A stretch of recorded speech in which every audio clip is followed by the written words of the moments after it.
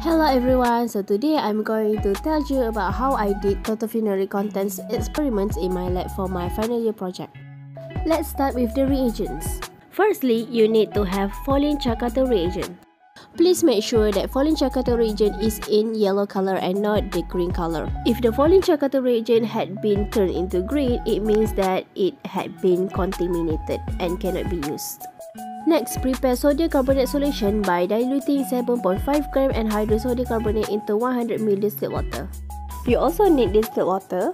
And lastly, prepare different concentration of gallic acid for your standard curve. This is how I prepare gallic acid stock solution and also the working standards. You may pause this video to read it. Let's move on to the protocols. Prepare test tubes for the 4 concentration of gallic acid and also 1 for the blank.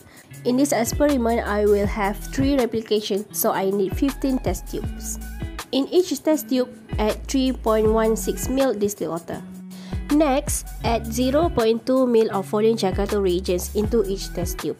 Make sure that you pour out the Folin-Ciocalteu reagent from the bottle into another beaker to avoid contamination. Then add 0.6 ml of sodium carbonate that we prepared earlier. Finally, add 40 microliter of each concentration of gallic acid into their respective test tubes. For the blank, no gallic acid is added.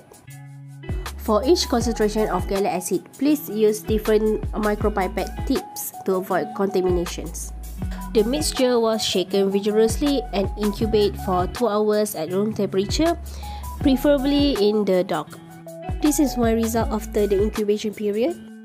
Last but not least, measure the adsorbents at 765 nanometer using UV-vis spectrophotometer.